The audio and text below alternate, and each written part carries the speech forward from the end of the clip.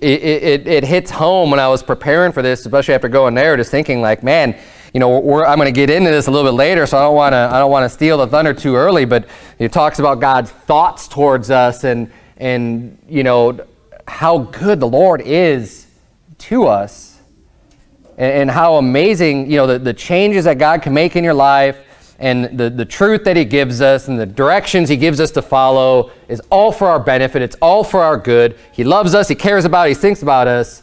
I mean, that's why we're here. You know, I don't want to ever lose sight.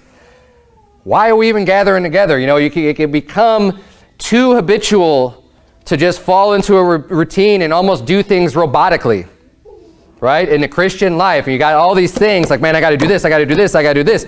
And those are good things. Look, I believe in having standards. I believe in making sure that, you know, we're trying to keep ourselves from sin, and we're doing as much as we can and trying to keep that. But don't let yourself just slip into just being in like autopilot mode and forgetting the whole reason behind, you know, the spirit behind it, the Lord behind it. And it's not just becoming a set of do's and don'ts and set of rules, but, you know, we're serving a Savior, and should be excited about that and should be thankful for that. And, you know, as we read the scripture tonight, you know, let that sink in and just hit home. Verse number 1, let's get into the chapter. Verse number 1, the Bible reads, I waited patiently for the Lord, and he inclined unto me and heard my cry. And this is one of the things I think that we need to remember anytime, especially when we're in trouble and we need help and we're seeking God to help us, that we wait patiently for the Lord, because his timing is not always our timing.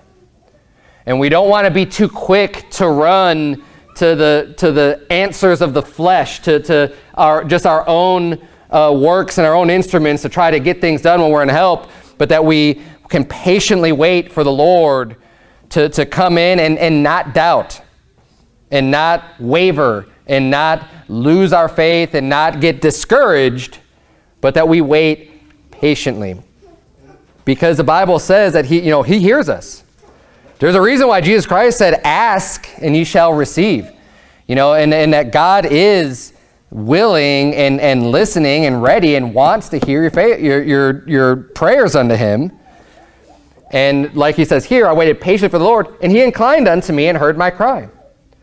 We want to be the children. I bring up this analogy all the time because it's in Scripture so much. The Bible refers to the Father, God, as being a father, right? And we know there's a Father, the Son, and the Holy Ghost, but we also know that we are spiritually born again. We become children of God through Jesus Christ, and that we are adopted children, and that we become heirs and have an inheritance with the Lord. So there's nothing wrong about calling the Lord our Father also, and having that father-son relationship.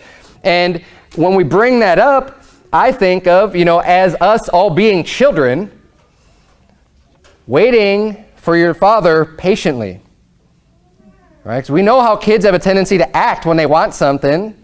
I want it now. I want to give it to me now. I don't want this now. I don't want to wait for it, right?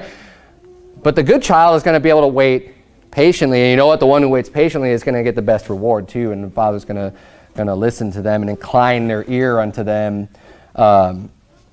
and answer better for them. That's what I believe. Verse number 2, the Bible says, he brought me up also out of an horrible pit, out of the miry clay, and set my feet upon a rock, and established my goings. I mean, talk about the reasons to praise the Lord right here. And again, Psalm, we're reading this as it's written. We're reading this as the Word of God, but it's a song.